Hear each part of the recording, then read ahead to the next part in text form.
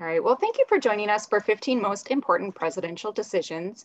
I'm Jamie, the Adult Program Coordinator at the Deerfield Public Library, and I want to give a warm welcome to Gary Midkiff, college professor, lecturer, political analyst, author, and chef. Good evening, and welcome to my presentation on 15 greatest presidential decisions. We start with a quote from Harry Truman.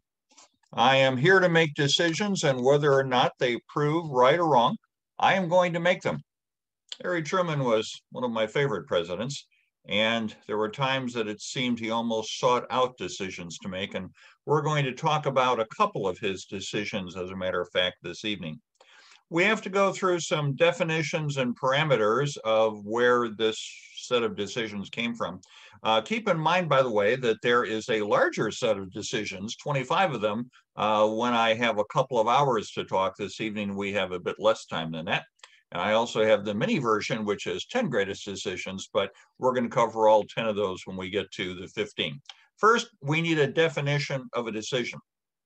It needs to be a choice from a set of alternatives. So, for example, when we were attacked at Pearl Harbor on December 7, 1941, and the next day Franklin Roosevelt asked the Congress to declare war, that wasn't really a decision. He didn't really have another choice. So that does not count as a decision. Also, a decision needs to be identified with one president. For example, if we were to talk about the tragedy of Vietnam, we would actually have to talk about 6 US presidents, Harry Truman extending through Gerald Ford, all of whom had a hand in the debacle of Vietnam. In addition to that, we only are going to talk about decisions that were made at least 30 years ago, which may sound a bit arbitrary, but let me explain. Sometimes you don't know if a decision is good or bad. And I'll give you an example. In the first 2 years of the Obama administration, something called the Affordable Care Act was passed. And since then, it has been attacked in various ways. And we don't really know yet whether it's going to survive, whether it's going to be significantly altered, whether it will be remembered as a signature action that Obama took, or whether it's going to disappear from the history books. We just don't know. With the passage of time, however, we will know for sure. So none of these decisions are within the past 30 years. We have some good decisions and we have some bad decisions. The word great is used to define a significant impact on American history. So these are not all good decisions. 2/3 of them are, but not all of them are good decisions. So those are kind of our guidelines. We're going to go through chronologically. We're going to start with George Washington. We're going to finish with, let me verify who we finish with. Yep, we finish with Richard Nixon. So that is the extent of the range that we go. I also try to balance so that we don't spend too much time with any one president. So we do have a couple from Harry Truman. We do have a couple from Franklin Roosevelt, in part because Roosevelt was in office for such a very, very long time. But I do try to space them out. And when we do the review of the chat later on, there may be some decisions that you regard as important that I have in my set of 25 that I'm not going to cover this evening. That sometimes happens as well. Decision number 1 comes from George Washington, and it is his decision that the people are primary, not the chief executive.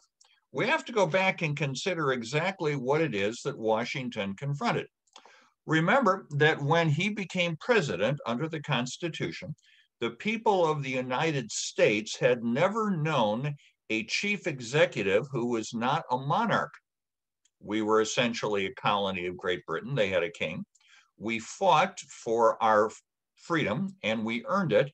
And then we made the terrible decision to adopt the Articles of Confederation.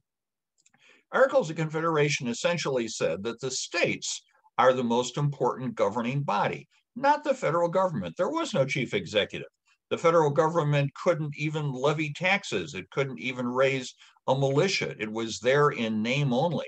So when Madison and Hamilton put together the Constitutional Convention, and said, in essence, we need to do this again, and created the Constitution, Washington comes in and is our very first president. He is aware that everything that he has done is going to create a precedent. And one of those precedents is to be sure that everyone is reminded that he is the elected head of the government, that his period in time is limited to his term in office. He is the person who says that no man should serve more than 2 terms. Now, eventually that becomes, of course, an amendment to the Constitution, but he sets the standard for that. He also says that although the Constitution gives me certain powers, I'm going to interpret them in a very, very conservative way. Let me give you an example. Constitution says that the national legislature passes laws and the chief executive enforces the laws. It also gives the chief executive the right to veto. Washington never vetoed a piece of legislation. He said, that's not my job. My job is to enforce it. He also set a standard for how presidents should behave in terms of his cabinet and his advisors. He made sure to meet regularly with them. He made sure to listen to them and counsel with them, as he did when he was a general, and to build up a consensus for decisions, knowing he had the authority, but using a consensus basis. When Alexander Hamilton said to him, well, we have an issue with what to call you, how about your Lord High Excellency? And Washington said, no, that sounds way too European. How about you call me Mr. President? Which is interesting because we still call the president Mr. President. There was an exception. Andrew Jackson liked to be called General, but he was an exception in many ways. In any case, Washington said, no, call me Mr. President. Washington made sure that when he assigned the military to do tasks, they did what he assigned. When there was Shays' Rebellion in Pennsylvania, he rode out with them, but of course he didn't wear his military uniform. He never did when he was president because he thought he should observe what's going on because it was an important event in our early history. But he did as the elected head of the government and the elected head of the military. We have never had a military coup in this country. And one of the reasons is in part because we have an elected chief executive who's in charge of the military, and Washington made sure to start in that particular direction. He believed that the separation of powers was extremely important and that the Constitution was set up that there were 3 equal branches of government. Now, it's pretty clear when you read the Constitution that the framers pretty much assumed that Washington would be the first president. Even so, however, he set us on the right course about how people in that office should behave. And I'm going to consider that a decision. Many people suggested to him that he could ask to become an elected monarch.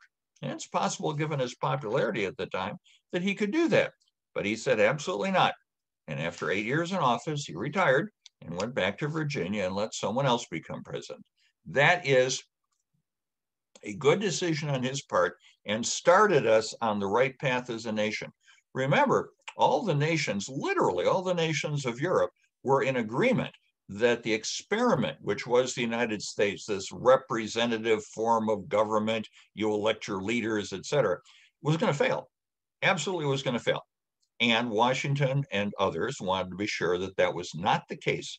And so he devoted himself to making sure that our form of government would prosper. And it did.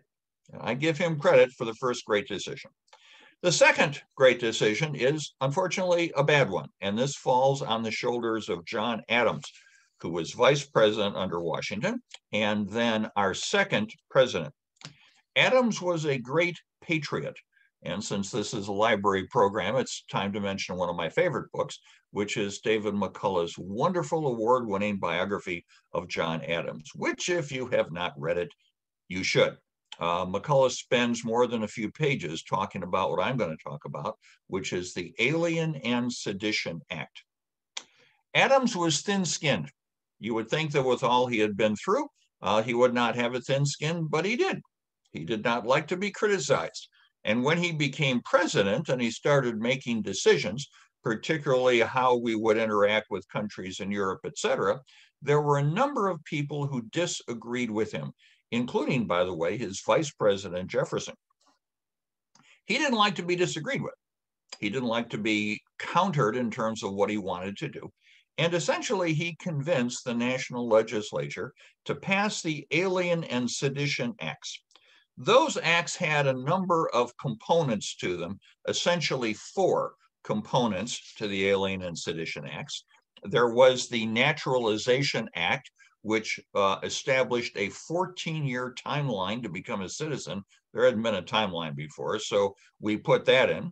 There was the Alien Friends Act, which allowed the president to imprison and deport non-citizens who were deemed dangerous.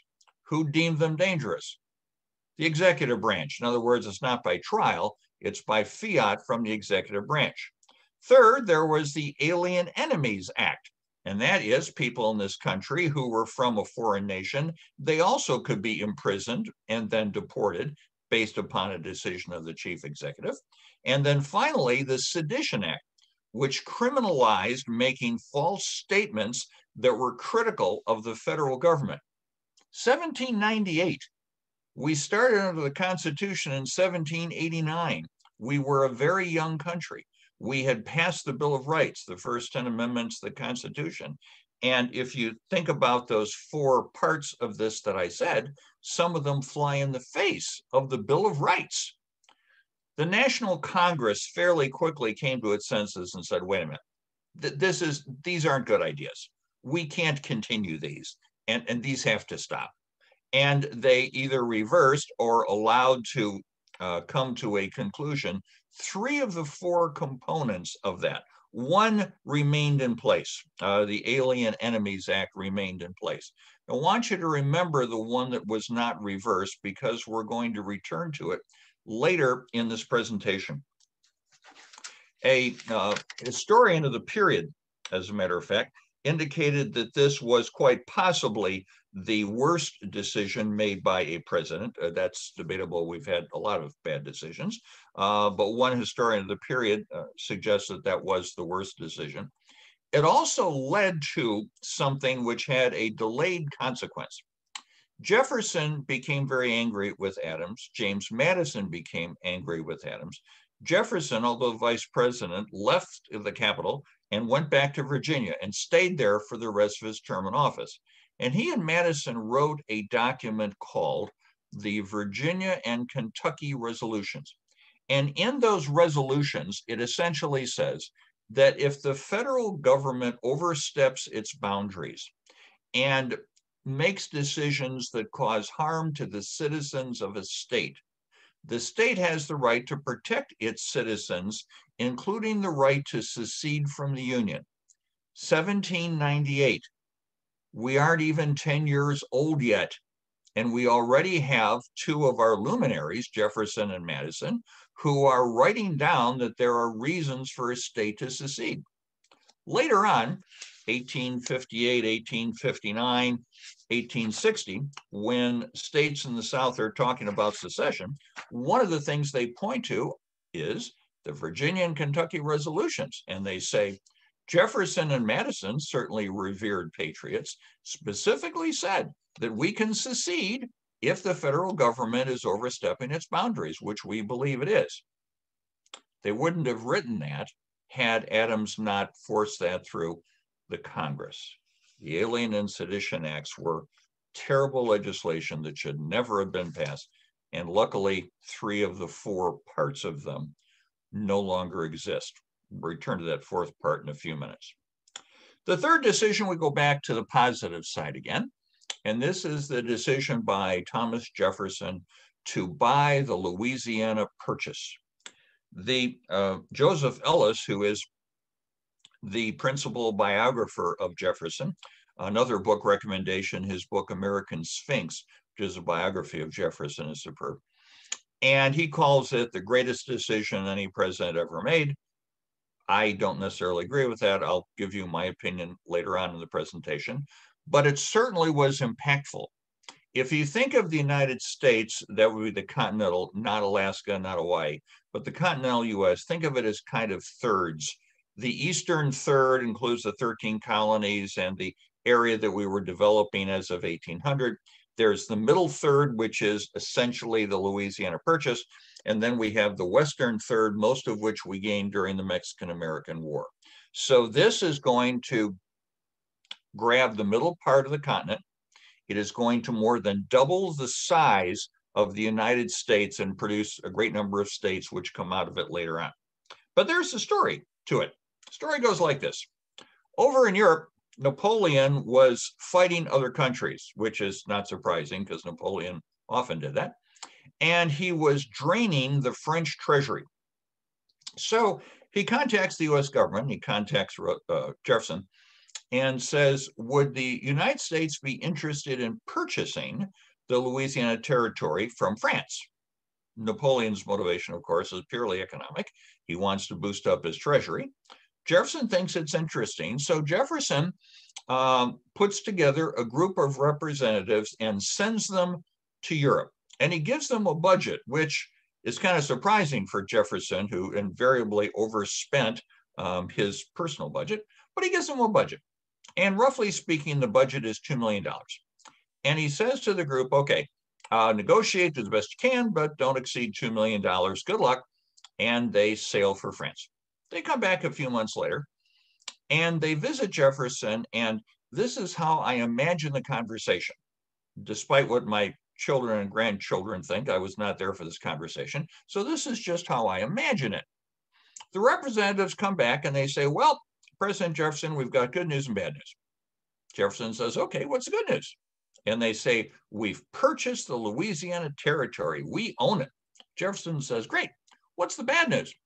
And the representatives say, we agreed to pay $14 million. Now, Jefferson's pretty good with calculations, and that's 7 times more than the budget he gave them. And he says, why did you go so far over the budget?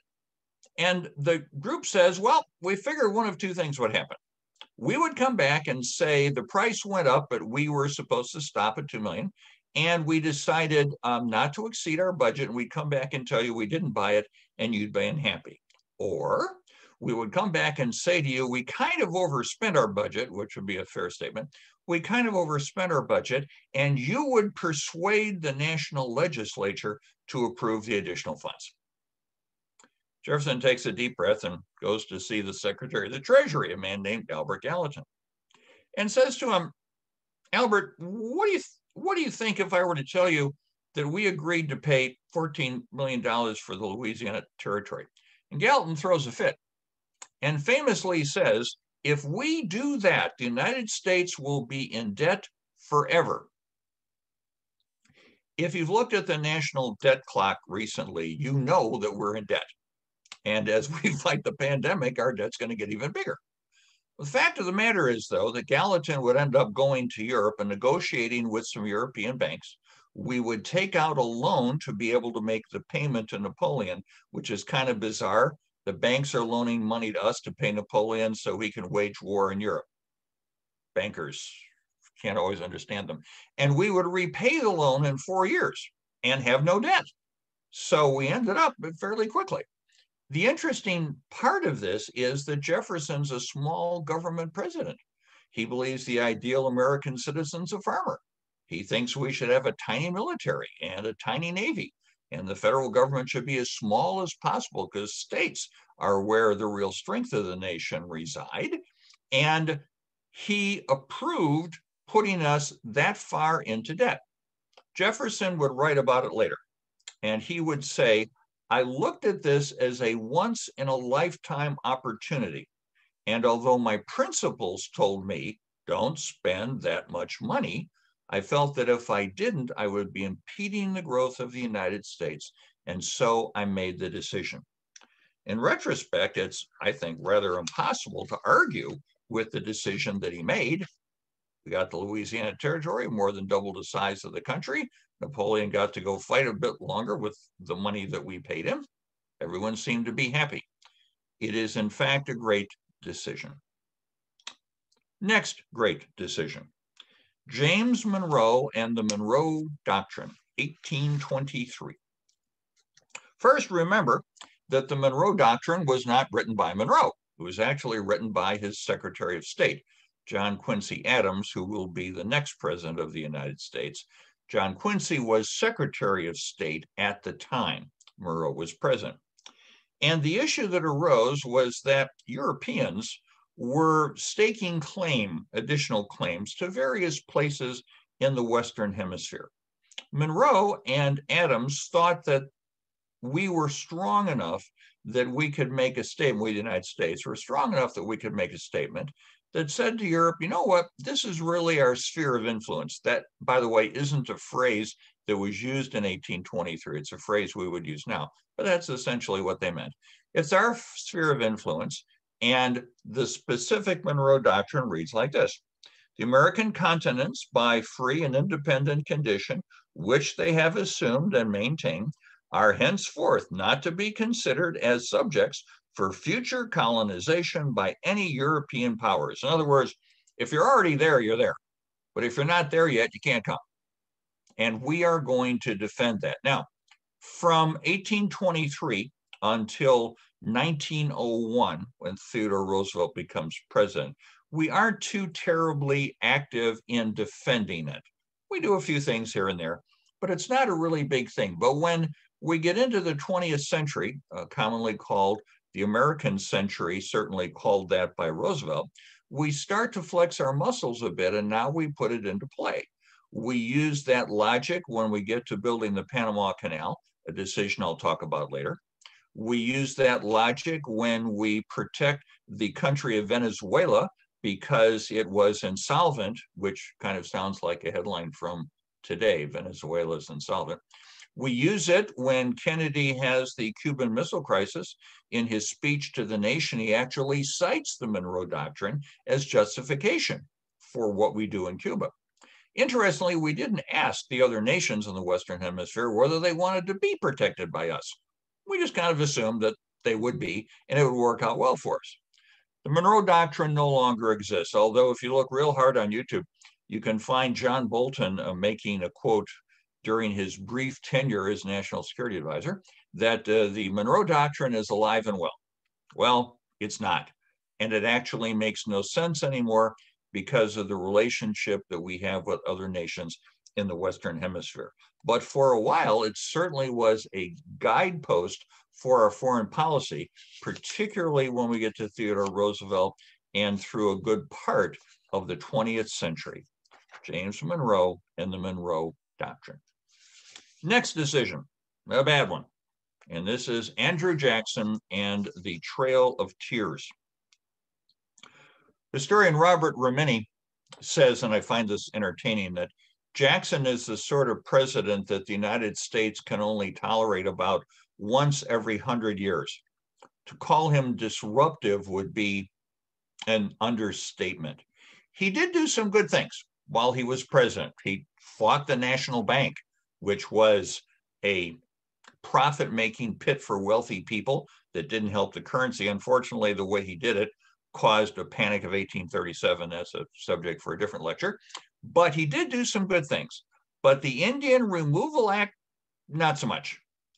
What he did here was he supported the Indian Removal Act of 1830, which caused the removal of 16,000 Native Americans from Florida, Georgia, Alabama, North and South Carolina to Oklahoma Territory, because we all know that Oklahoma looks a whole lot like Florida, Georgia, Alabama, and the Carolinas. Why was this even an issue? Well, I'm going to answer that, but you need to remember that Jackson, among his other shortcomings, was a flaming racist. He believed that if you were not Caucasian, you simply were not the equal of people who were. That extends to Blacks. It also extends to Native Americans. Your skin's a bit brown, you just aren't equal. And he believed that deeply. So he's president, and those states that I mentioned look inside their states, and what they see are Indian reservations established by the federal government on a reasonable basis to allow Native Americans to stay in the land which they'd been in for generations and to not have to move. It made them essentially separate nations inside of the United States. and that they were to be left alone. So far, so good. Except developers, who all happen to be Caucasian, developers said, well, look at that land. Wow, we could do a lot more with that land than those Native Americans are doing. We could build cities, we could build railroads, we could do a number of things, but we can't touch it. So the Indian Removal Act allowed the federal government to say to those Native Americans, we're going to give you the same amount of land that you have now. It's just going to be in a different part of the country, and you're going to have to move. You've got a couple of years to get ready for this, and then you're going to have to move. That is, in essence, the Indian Removal Act. As soon as they would leave the native lands, then they would become owned by the states that they were within, who could gain economic profit from owning or selling or developing that particular land. Well, the Native Americans didn't want to move. They'd been there for generations.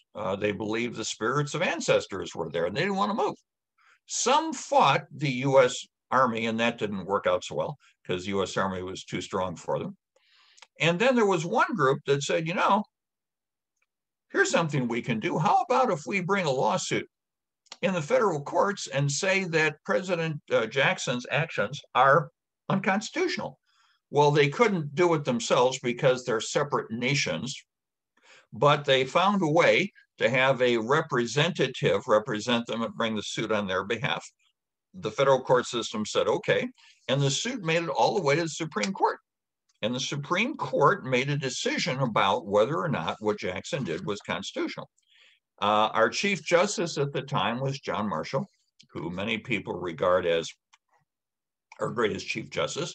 And Marshall writes a majority opinion, which says to Jackson, what you did to the Native Americans is unconstitutional. Broke the treaty, essentially.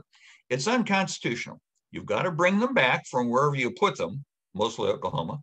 You have to give them their land back, and you have to pay them reparations. Jackson's response to this is not recorded, but knowing how Jackson spoke, it is probably likely that he said something like, so how many divisions does the Chief Justice have? The answer, of course, is none. He's in the judiciary. And Jackson refused to follow the orders of the Supreme Court. There are a few times in our history where presidents did not follow a decision from the Supreme Court or inside of our Constitution. Even Abraham Lincoln, who I regard as our greatest president, at one point did not follow habeas corpus during the Civil War. So occasionally it happens. We are lucky, though, that we've not had a president who made a habit of disagreeing with the Supreme Court, not following what they said. So although the Native Americans weren't allowed to come back, that was the only time that Jackson acted that far afield of his constitutional duty. And the Native Americans were in Oklahoma, and the Trail of Tears has to do with the number of them that died while they were in transit, walking from those states in the southeastern corner of the U.S. out to Oklahoma. There is an interesting dramatic event that happens while the Congress is debating the Indian Removal Act. The final vote in favor of it in the House of Representatives was paper thin. And a representative from Kentucky stood up on the floor of the House of Representatives and said that this was the worst bill that the legislature had ever discussed. There may have been other ones that were worse too, but whatever. The worst bill we've ever discussed, and absolutely should be voted down because it does not honor the Native Americans who were in this country before us. That representative was Davy Crockett.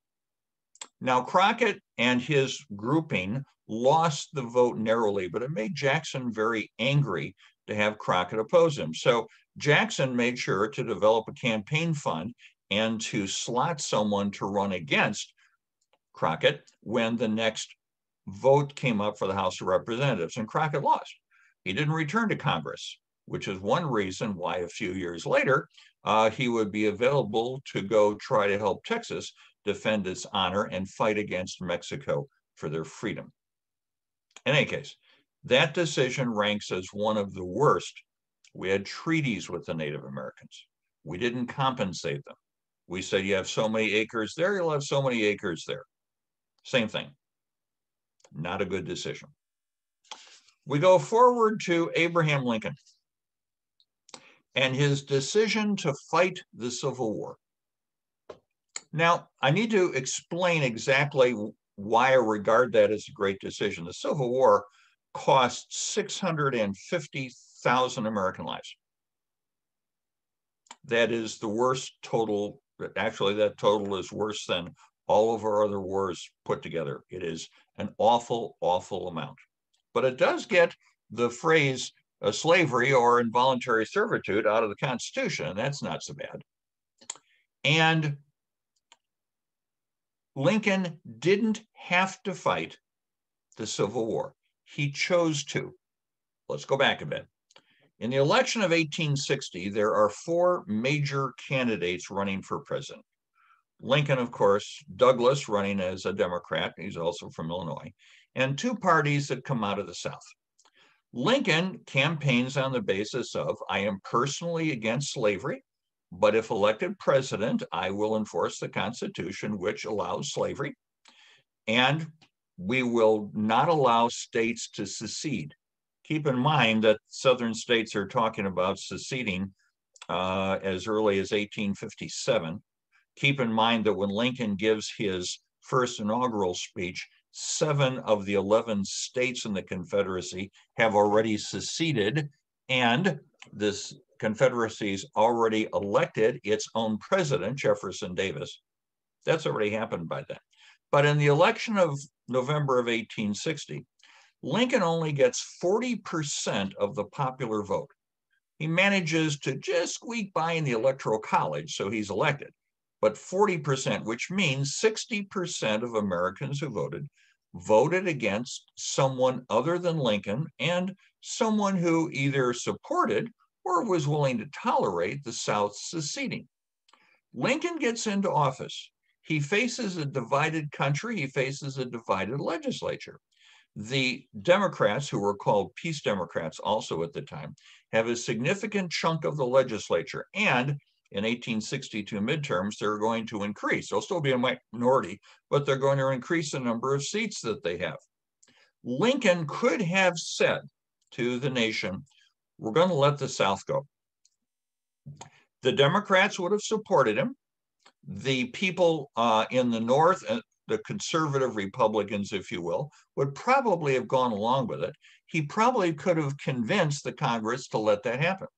But his interpretation as a lawyer was that the oath of office said he had to defend and protect the Constitution, and his interpretation of that meant that states could not secede, therefore we had to fight the war. The first 2 years of the Civil War were fought because the South wanted to secede and the North said, no, you can't. That's why hundreds of thousands of young men in the North volunteered to fight to keep the Union together. Although the fact is that the Civil War was always about slavery from a historical perspective, the Civil War doesn't really officially become about slavery until January 1st, 1863, when the Emancipation Proclamation goes into effect. But that's nearly 2 years after the war got started.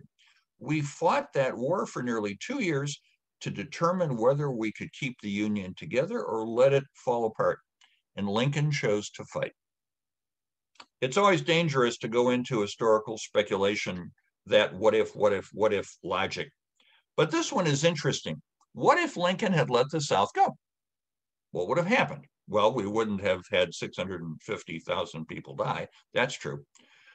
But in the North, which includes where you and I are today, in the North, we would have been fine.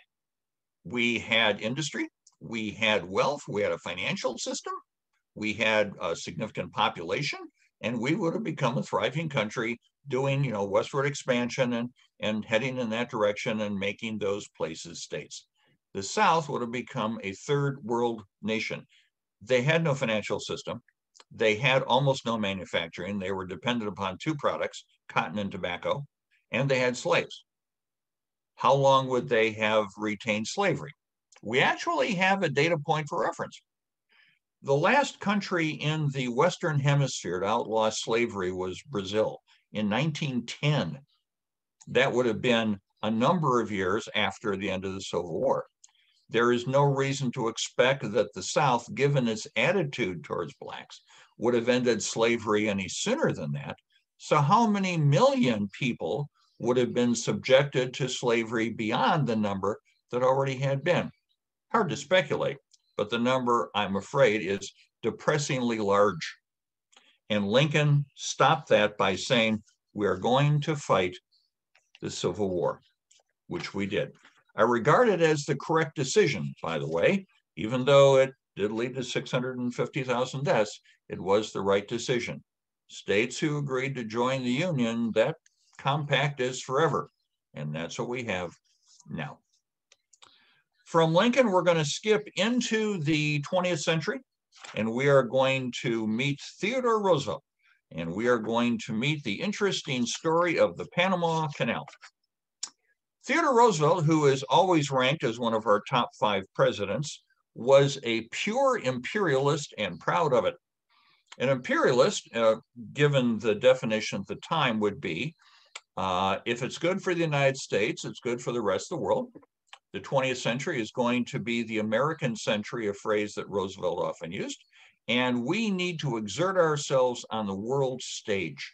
And we did in a variety of ways. Roosevelt's president for 3.5 years, finishing off the term of William McKinley.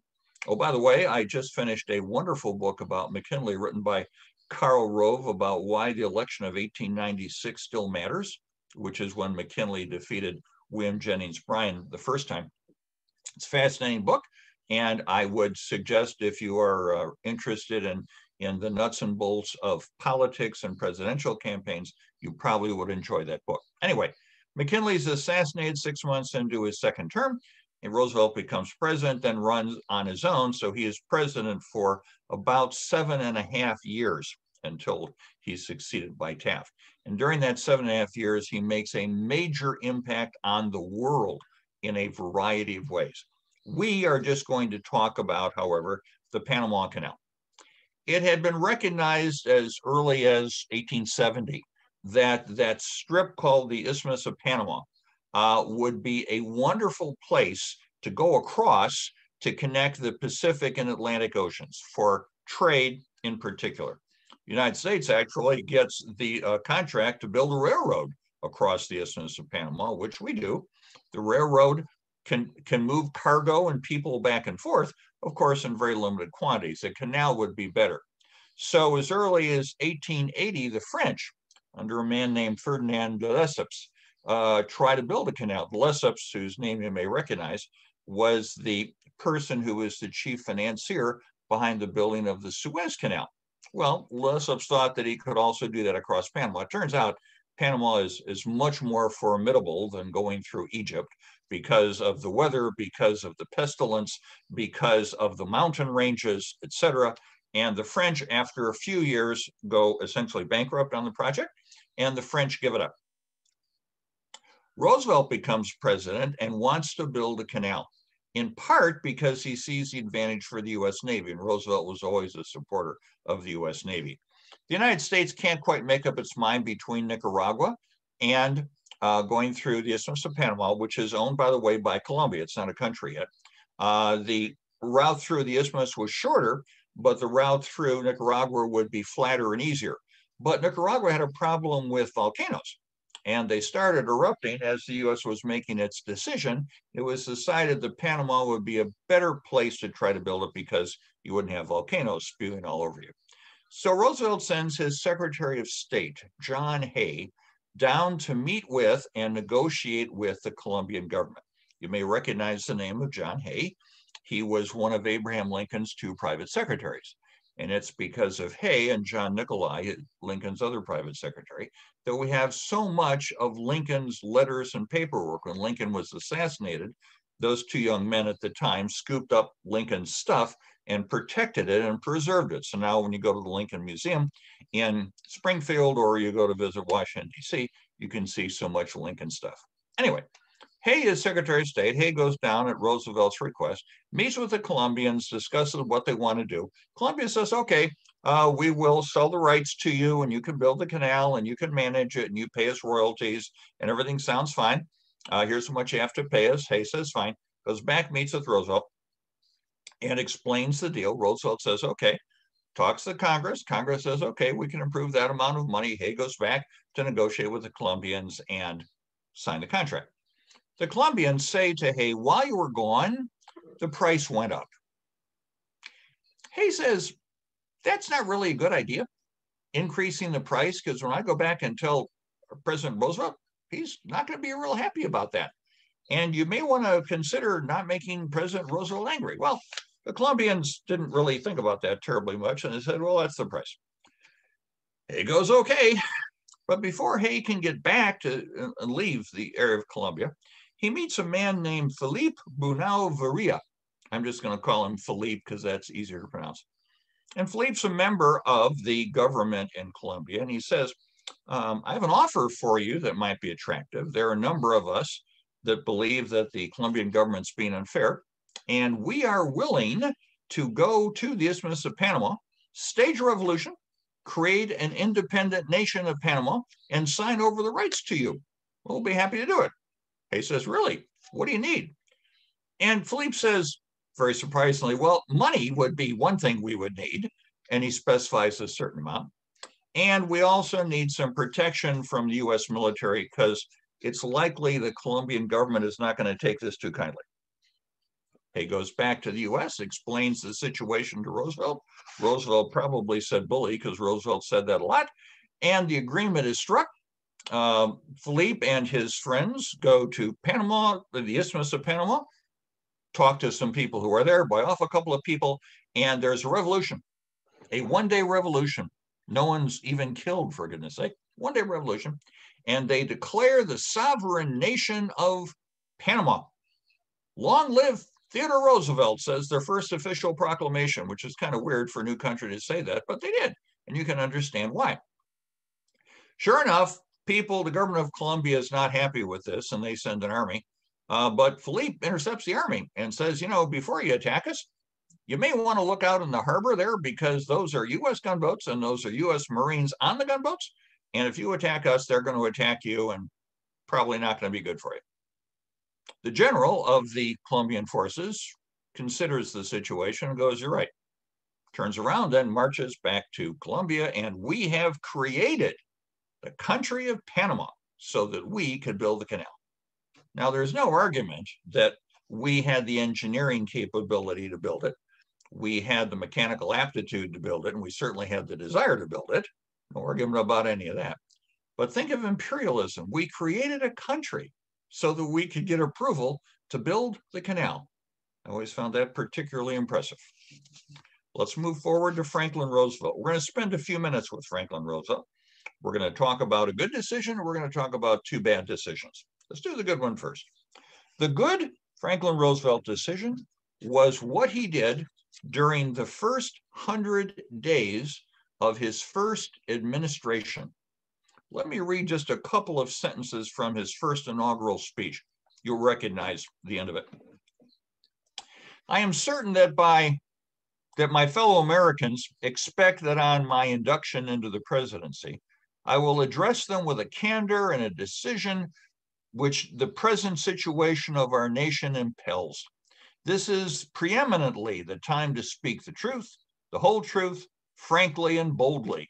Nor need we shrink from honestly facing conditions in our country today. This great nation will endure, as it has endured, will revive and will prosper. So first of all, let me assert my firm belief that the only thing we have to fear is fear itself. Well, that speech proves three things. One, Roosevelt's a great speech maker. Two, Roosevelt was not much of an economist because just us not being fearful was not going to reverse the Great Depression.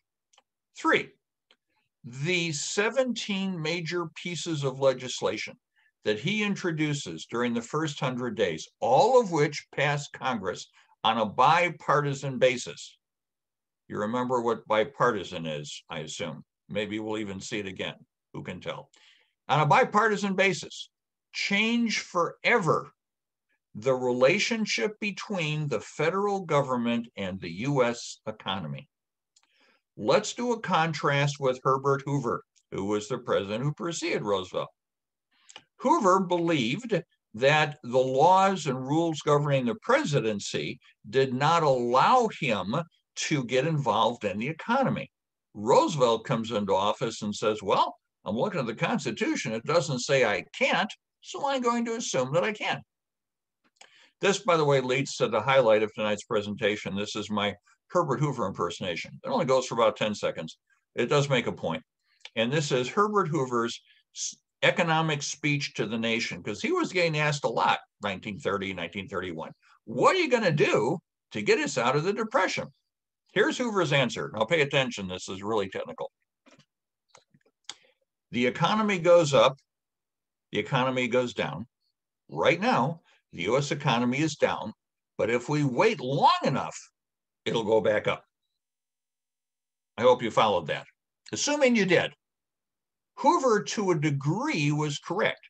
Based on economic cycles, sure enough, if we had done nothing, eventually we would have worked our way out of the Great Depression, maybe in 1939.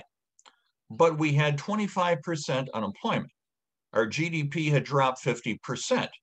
We had bread lines. We had people who couldn't afford to pay their rent or their mortgages. America was in crisis. And not only that, the people who were being affected were starting to think about maybe this democratic system we're using isn't so good.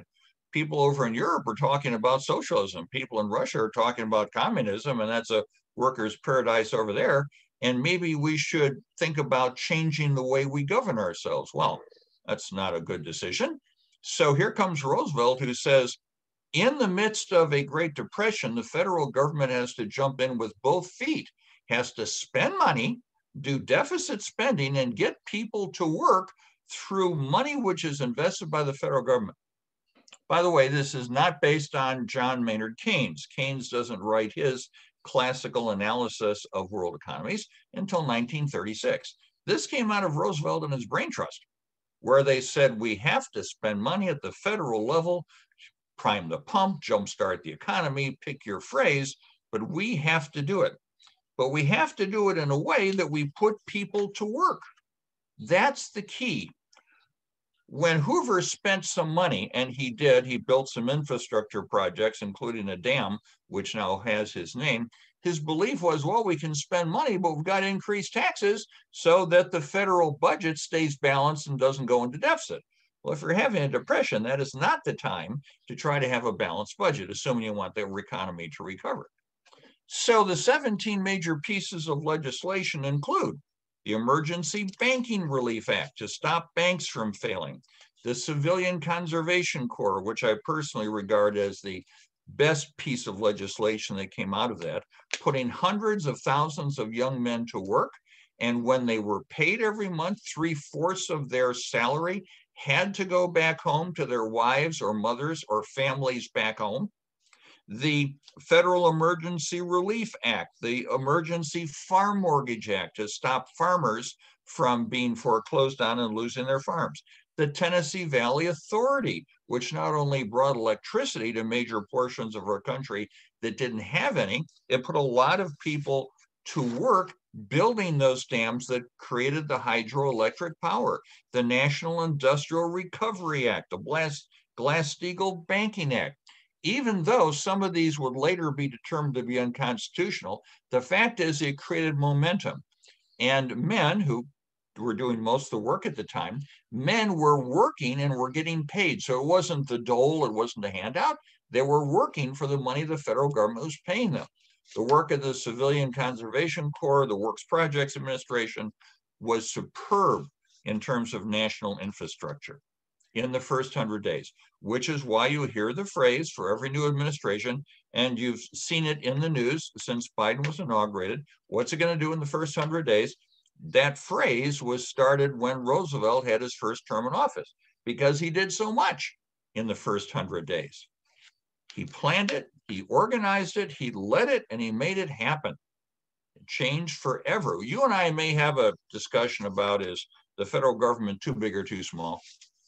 But we are not going to disagree that the federal government has a role in the national economy, and that we would agree on because of what Franklin Roosevelt did. Let's go to two of Roosevelt's bad decisions. The first was court packing, or what we sometimes call 9 old men. In Roosevelt's second term, the Supreme Court was starting to find some of his legislation from the New Deal unconstitutional. The logic was that too much authority was being vested in the executive branch of the government, and some of these programs should be controlled out of the legislature as opposed to being directed by the executive branch. We're going to have a short time out now where I take a drink of ginger ale. Thank you. Okay, now I can talk for a few more minutes. And that bothered Roosevelt a lot because he thought that if the Supreme Court started to determine things were unconstitutional, some of his signature programs were going to be dismantled. So he looked at the votes of the court and came to the following idea. If he had the ability to appoint to the Supreme Court one judge for every sitting judge who was 65 years or older, he could change the balance of the Supreme Court. Now notice, I use the word appoint, not nominate. The current rules, and we've seen that 3 times during the Trump administration, was that the president nominates and then the Senate confirms. Roosevelt wanted to jump over that confirmation part and just say, I want to appoint people to the Supreme Court. Presumably, he would appoint people that agreed with his point of view. They would go on to the court, and based upon the composition of the court at the time and the age of the justices, he would have approximately a 2-to-1 advantage on the court of justices who looked at the world in the way that he did. That is a constitutional crisis. The separation of powers in the federal government is incredibly important to the way we govern ourselves. And that would have changed the way of that separation of powers and given the executive branch way too much authority. Roosevelt's vice president, Jack Garner from Texas, walks into Roosevelt's office and says, "You are wrong. This is a terrible idea, and I am going to go and talk with my friends in the Senate." Garner had been a senator from Texas for a long time. "And we are going to defeat you. You do not have the votes."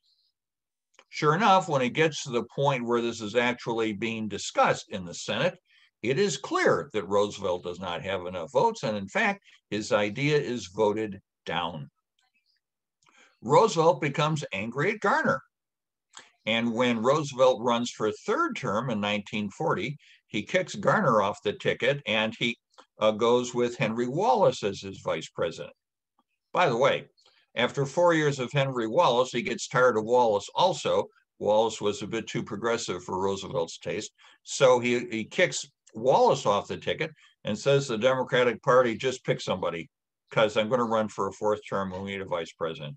That leads to the selection of Harry Truman, interestingly. In any case, Jack Garner gets some credit, and he doesn't get a lot, for opposing and fighting Roosevelt on the court packing scheme.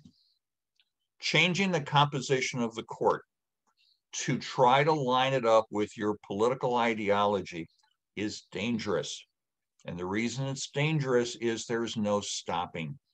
Example, whether or not you like the composition of the court at the moment.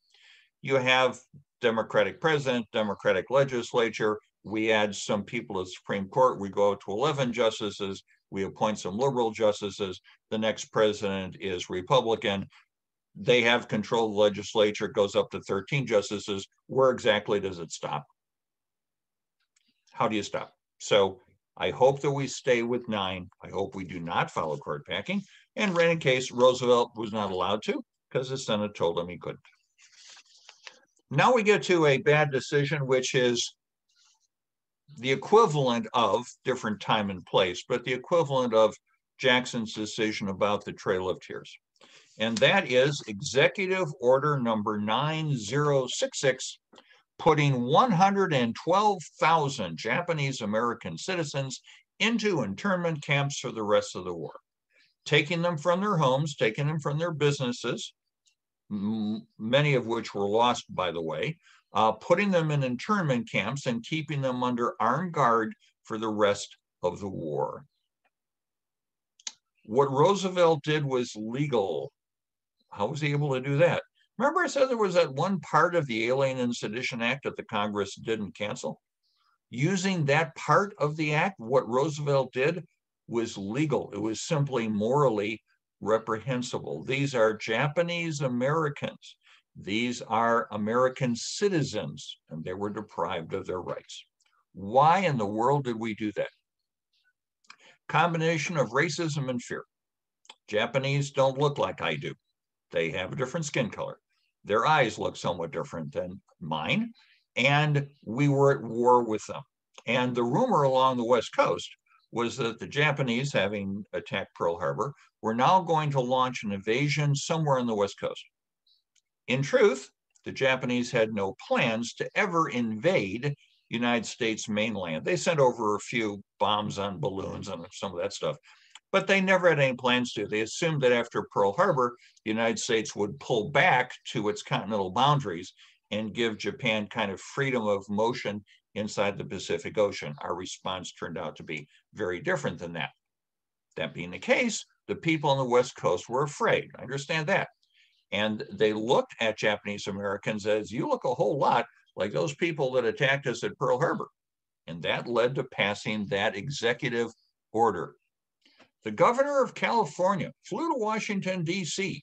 and testified in support of this, saying it's a great idea. You can't trust those Japanese Americans. His name was Earl Warren. He was governor of California at the time. Warren would later counteract some of the bad image from this by being the Chief Justice when we do the Brown versus Board of Education decision in 1954. But at the time, he was fully in support of putting those Japanese Americans in internment camps. Now, we're going to get to I'm going to make a couple of statements now, which some people disagree with. And I want to, since you can't really disagree with me in a webinar, let me explain this real carefully. Executive Order number 9066 talks about Japanese Americans and puts them in internment camps. We did not create internment camps for German Americans. We did not create internment camps for Italian Americans. They kind of look like us. During the war, we did arrest German nationals and Italian nationals. We put them in jail for a while and we deported them. We also followed some German Americans and Italian Americans that we were suspicious of. We put them in jail for a while. Some of them were deported. But Executive Order 9066 targets Japanese Americans only. Now, during World War II,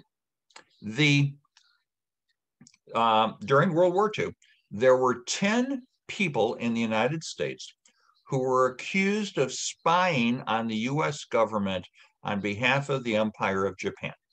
10 were accused, 10 were brought to trial, 10 were convicted, and 10 were executed. None of them were Japanese Americans. They were all Caucasians who had been paid by the Empire of Japan to spy on us. In other words, there wasn't a single case of a Japanese American convicted of spying against our country. Even more amazing than that, at least more amazing to me, is that young men came out of these camps and volunteered to fight for the United States in Europe and formed the most highly decorated unit that fought in Europe during World War II with their families in internment camps. They fought for the United States. Sure, you recall Senator Daniel Inouye from Hawaii and the fact that he always had one sleeve on his suit coat pinned because he didn't really have an arm under that coat. He was one of those young men who fought on behalf of the United States. It's really a stretch for me to say, okay, I'm going to go fight for this country while my family is under lock and key because you don't trust them, but you trust me to go fight in Europe. Interesting decision that they made. I regard that decision as reprehensible. Let's go to Harry Truman, my second favorite president, by the way. My favorite is Abraham Lincoln. Let's go to Truman, my second favorite. We've got two positive decisions that Truman does. By the way, Truman did make some negative decisions, but we don't cover them in the presentation. The first is Truman and dropping the atomic bomb on Japan, two of them, and I'm going to call that a positive decision. Let me explain. When you evaluate presidential decisions, you have to look at them based upon the information that the decision maker had at the time they made the decision. It is unfair historically to say, aha, we know more now than you knew then, and based upon what we know now, you made the wrong decision. That is unfair. We have to go back to 1945 and what Truman knew. Now, I do a presentation on this, it goes on for an hour, because it turns out that Truman really went through a lot of mental gymnastics trying to figure out what to do. He's being influenced by various people, including the military, who really want to use the bomb. It's actually an interesting and complex story. But let me jump to the issue of what Truman knew. Truman had essentially two pieces of information. The first piece of information given to him by the US military was, if we drop the two bombs on Japan, on the cities that had been targeted, we estimated that maybe 100,000 Japanese would die. Turns out the number is much higher. Turns out the bombs were stronger than we thought. Turns out there was more damage, as well as the radiation poisoning, which killed a lot of people in the following few weeks. We aren't even talking about the effect on DNA in future generations. So let's bump that number up to 200,000. But what Truman was told was 100,000. On the other side, Truman is looking at a land invasion of Japan. It was going to be led by Douglas MacArthur. And the estimates that the military had given him was, if we invaded Japan by ourselves, we didn't let Russia help because Russia was asking us if they could help. We didn't let Great Britain or Australia help. We did it ourselves. We would suffer about 1 million casualties. That's dead, wounded, missing casualties. And the number of Japanese who would die was at least 4 million. So that's 5 million over here, and that's 100,000 over here. So in the awful calculus of war, which is less worse? 100,000, drop the bombs. And we did. We now know that actually all we had to do was stop and do nothing for about 4 weeks. Japan was out of petroleum. They were out of food. They had no military left.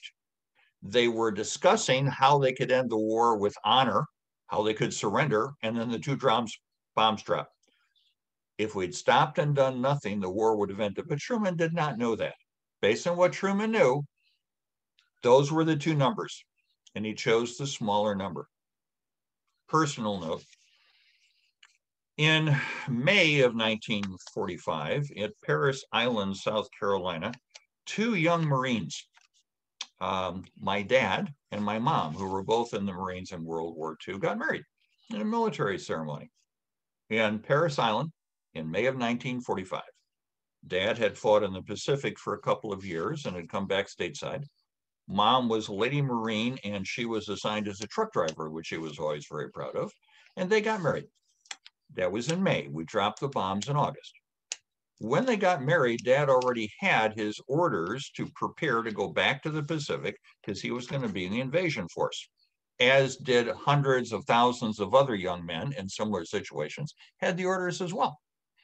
So when I got old enough that I could actually discuss these things with my folks, they always said, Truman saved Dad from having to go back to fight. Well, in a sense he did, but Truman saved a whole lot of people from both sides by making the decision that he did.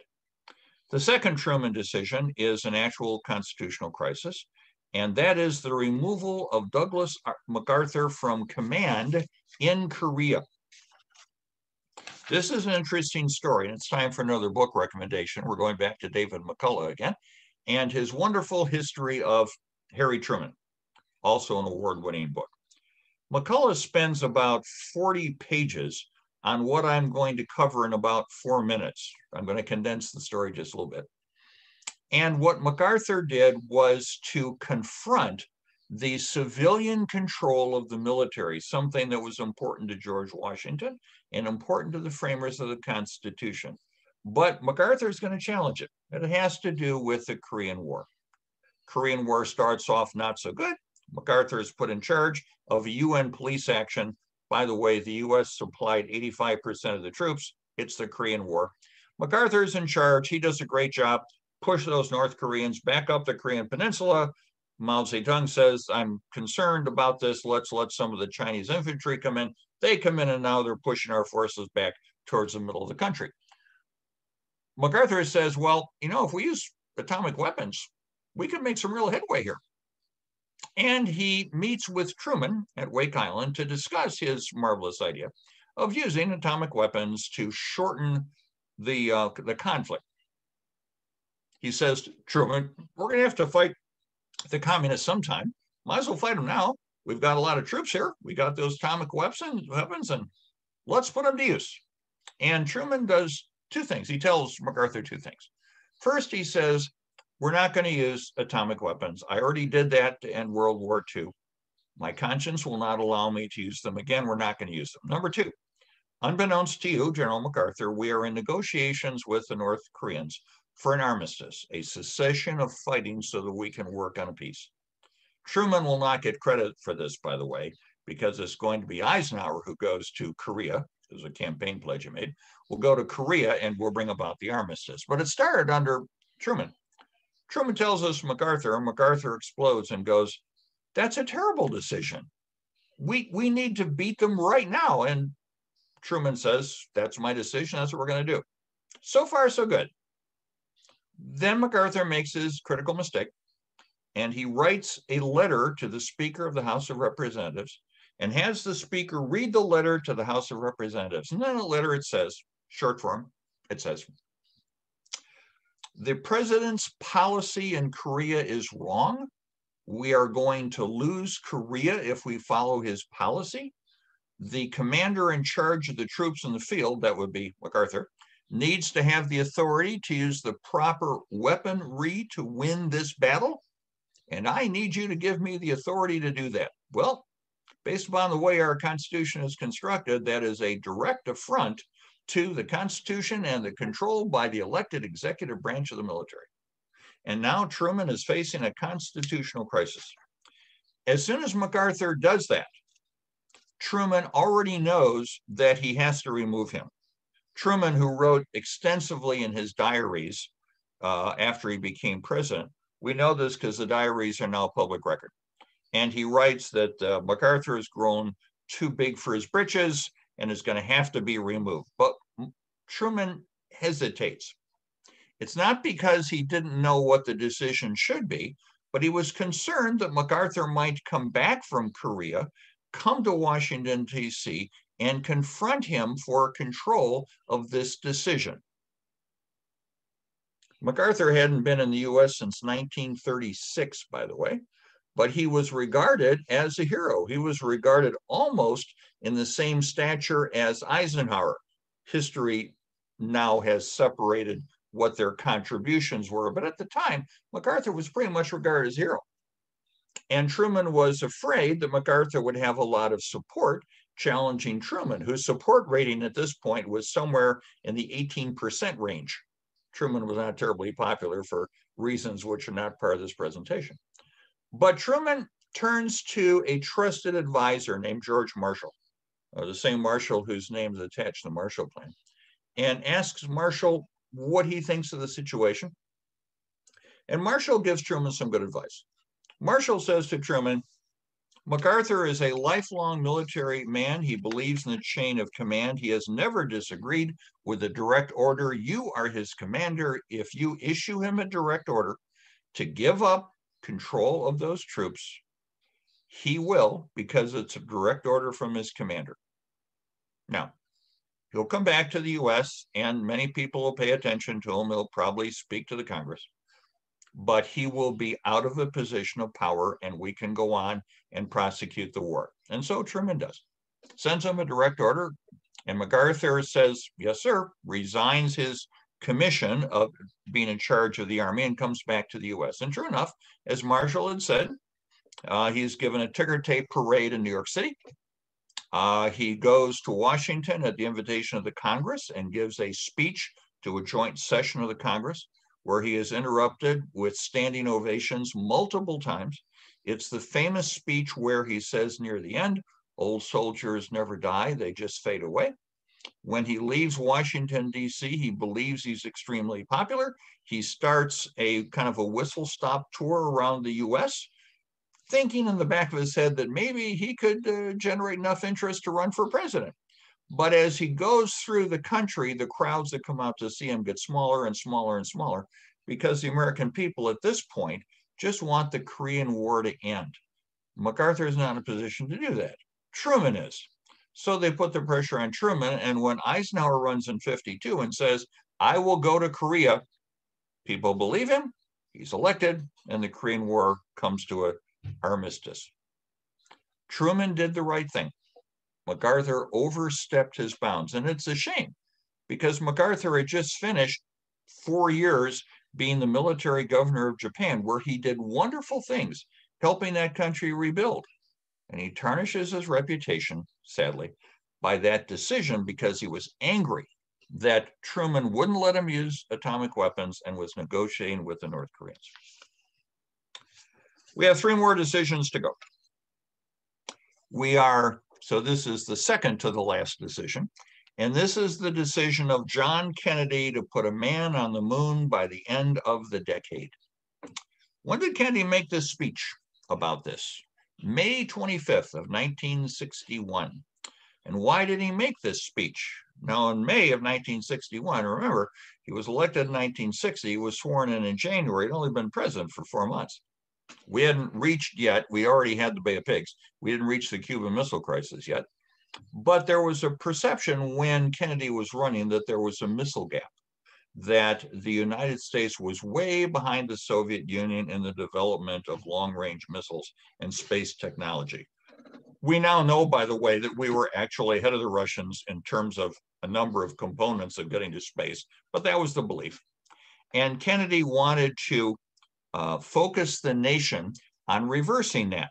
And so he goes down to Texas and he makes a speech. And in that speech, he pledges us to put a man on the moon by the end of the decade. And he uses some real interesting words when he makes the speech. I want to just read a couple of the sentences he uses. First, I believe that this nation should commit itself to achieving the goal before the decade is out of landing a man on the moon and returning him safely to the Earth. No single space project in this period will be more impressive to mankind or more important for the long-range exploration of space, and none will be so difficult or expensive to accomplish. We propose to accelerate the development of the appropriate lunar spacecraft. In a very real sense, it will not be one man going to the moon, it will be an entire nation going to the moon, and we're going to do that not because it's easy, but because it is hard. When Kennedy gives that speech in May of 61, the United States has nothing that it will need to put a man on the moon. It doesn't have the appropriate space capsules. It doesn't have the appropriate support for astronauts. It doesn't have the computer systems. It doesn't have rockets capable of getting someone to the moon, much less bringing someone back. We have not developed a lunar rover. It goes on and on. We had nothing that we needed to make that happen. The Congress agreed and funded NASA like they never funded it before. And American technology and scientific knowledge went to work solving the problem of getting a man to and back from the moon, which we do in 1969. And as a byproduct of that, we developed technologies that serve both industry and the military, and we did it to be able to honor Kennedy's promise. One of the signs of presidential leadership is the ability to articulate a vision of where a president wants the nation to go and why. And Kennedy did that perfectly when he explained why he wanted to put an American on the moon and bring him back. The nation saw the vision, they agreed with it, the Congress agreed with it, and the money was approved. And we did it. Kennedy wasn't here to see it, but as a nation, we accomplished it.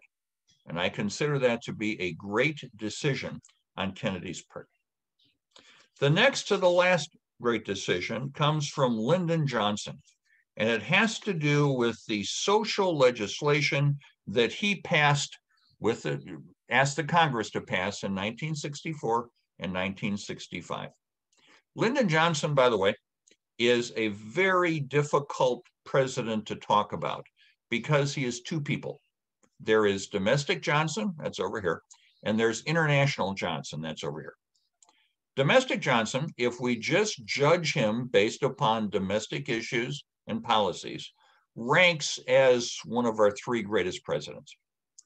If we look at Johnson based upon his decisions regarding Vietnam, increasing troop strength, lying to the American people, refusing to accept that the war, the way he wanted to fight it, could be won, he is one of our worst presidents, which is why, by the way, the C-SPAN ranking of presidents put Johnson somewhere in the middle because they average those two. It's very difficult to talk about because he was really good here and really bad over here. We're talking about the good part. Johnson becomes president at Kennedy's assassination. Johnson is smart enough as a politician to know that the nation is literally in mourning and will be in mourning for a couple of years. We had a martyred, young, handsome president. The nation's in mourning. Johnson is smart enough to know that if he says, this is a program that John Kennedy wanted, and to honor Kennedy's memory, we need to pass this because John Kennedy would have wanted it. There weren't many people in America that were going to argue with that logic. And Johnson used it over and over as president. And as a result, the flurry of legislation that he got through was the greatest in a short period of time since Franklin Roosevelt. By the way, Lyndon Johnson went to Washington, D.C.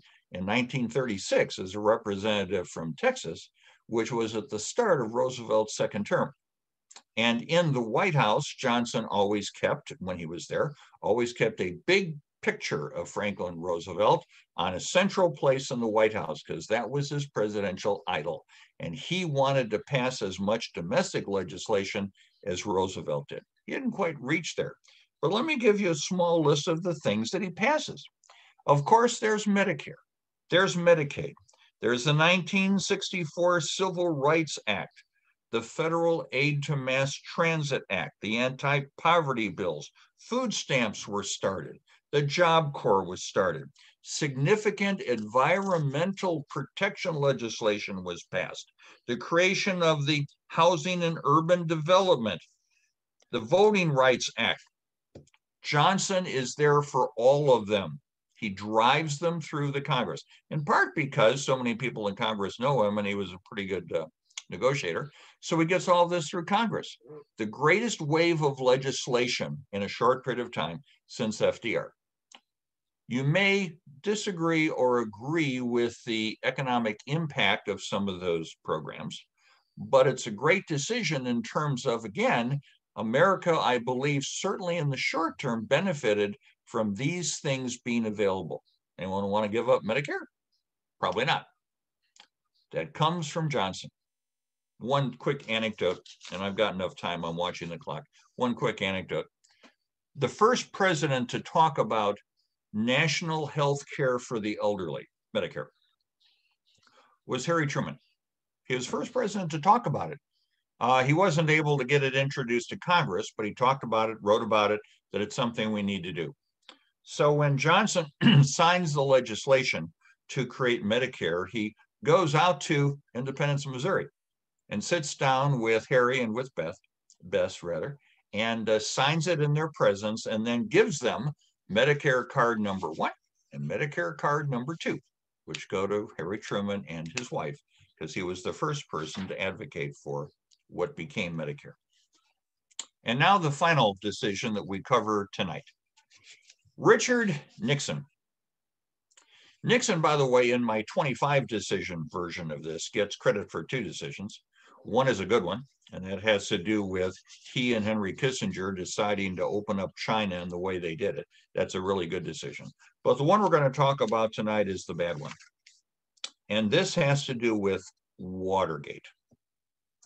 The thing about Watergate that still surprises me is why Nixon bothered to do it. If you go back to 1972, Nixon has completed his first term in office. He is very, very popular. It is perceived that he's making progress in the Vietnam War and working for peace. That's debatable, but it's perceived that he is. He has brought a degree of law and order to the American streets that perhaps weren't quite at the same level under Johnson. And his presidency is looking pretty good. It is expected in 1972 that it's likely he'll be reelected. And then the Democrats go and nominate George McGovern, who had no chance at all of defeating Nixon. So here we go into the election of 1972, and Nixon is going to win. There is no question that Nixon is going to win. But Nixon is Nixon. It's kind of hard Nixon not being Nixon, so I guess that's not surprising. And Nixon is paranoid. By the way, one could argue that Nixon wasn't paranoid because people were out to get him, but we're not going to go into that speculation. So Nixon is paranoid, and Nixon believes that he wants to absolutely be sure that he wins the election. And so he goes about it in an illegal way. He establishes the plumbers. He goes after people who oppose him and has the IRS go after their income taxes. He does a variety of illegal things, and he authorizes the break-in at the Watergate. What information is he going to get from the Democratic National Committee? Their candidate is George McGovern. What are they going to tell him from those files? Not very much. But he's Nixon, and so he does that. He didn't need to do it. And if he didn't, our memory of Nixon would be much more positive. But he sullies his image completely by not only approving Watergate, but then committing a felony, an obstruction of justice, thanks to the tapes that we learned about later, by trying to block the FBI from investigating what was clearly a break-in that he had approved. A few Americans step up, John Dean among them, Woodward and Bernstein also, and eventually Nixon is put in a position where the tapes are known, and Nixon says you can't listen to them because it's executive privilege. The Supreme Court renders a unanimous decision that you have to let us listen to those tapes. It's not covered by executive privilege. And as soon as the tapes are listened to, we can hear Nixon obstructing justice. And his resignation comes a short period of time after that. He clearly broke the law, and he didn't need to. That's the frustrating thing to me. Nixon was incredibly concerned about his historical legacy. All presidents are usually late in their second term, but Nixon was concerned about that midway in his first term. And Watergate completely ruined whatever it is that he did positively. He is the only president to resign the office. He heads back to California, and his political career is ended. It was a bad decision to do it. He had no reason to do it. He didn't have to do it, and then his legacy would be fine.